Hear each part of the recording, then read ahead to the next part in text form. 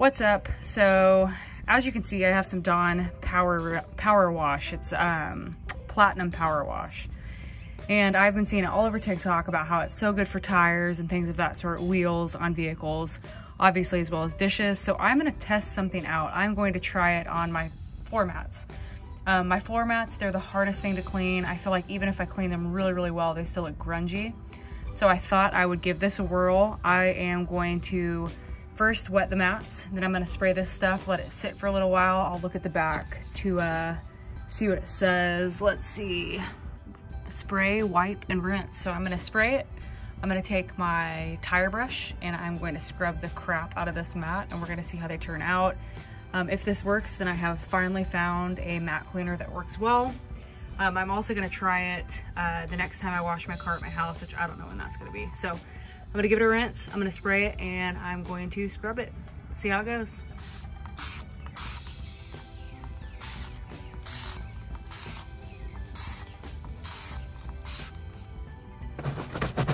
Okay, like I said, I'm just taking my tire brush and I'm going to scrub it really well. I'm going to put the camera up because this is tough with one hand, but holy suds.